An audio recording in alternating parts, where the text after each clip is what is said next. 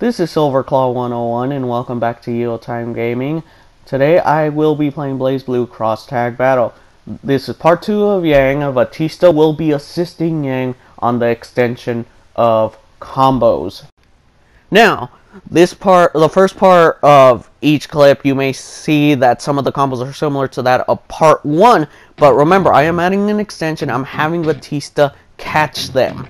This is actually a pretty good example. I will throw hide in the air, press square twice, bring them down with O, and have R1 in order to be caught by Batista. So you may follow up by going forward and catching them, and of course square twice, and then O down, so you can do quite a bit of damage. You'll get this meme in a sec.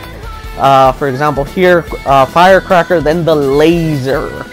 And that's why I did it, because I thought it would be funny to do. Here I will use the laser as well, but of course I have to do perfect bombshell to catch him first. And it's about timing. That's the thing with most of Yang's combos, is the timing of it. For example, that I started realizing if I can catch him with that orb, I realize I can do an extension, so I don't have to worry about much. Ignore that super move that I tried to do. That was a misclick for me. As you can see, I am extending those combos to do some amount of damage.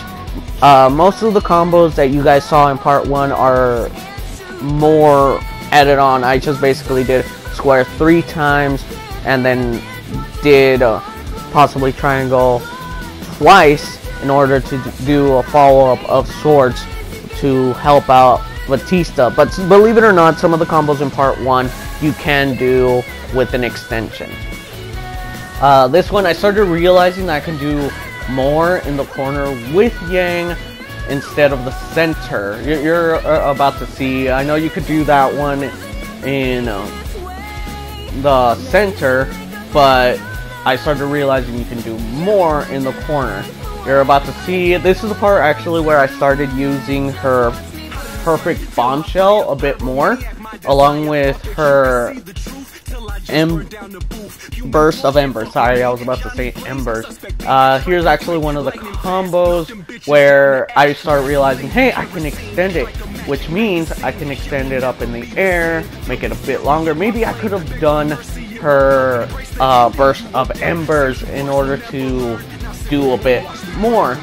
In part 3, I will start basically discussing on her own semblance, but also combos with her semblance, because I realized with her semblance, you can do a lot more when she's activated her semblance.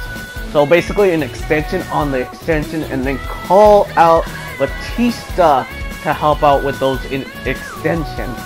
And you'll see in part 3 when I release it.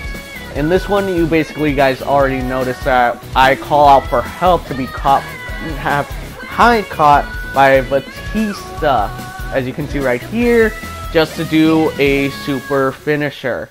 And that's what I wanted you guys to see. And then possibly this part that's going to be coming up is basically them doing their super moves together.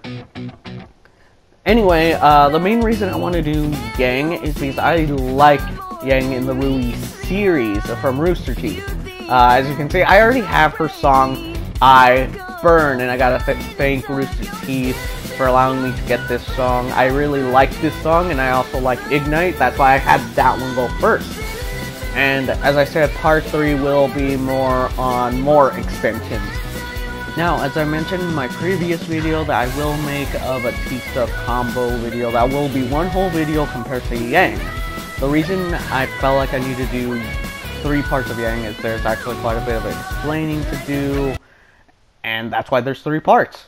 In this part, I wanted to show you guys that you will be safe if you do unrelenting fire from any super move that they may do. Do not do burning gold against your opponent, because you will be punished for it by their super. Now this one I did her burst of embers because it gives you protection whether you're in her semblance or by her regular self.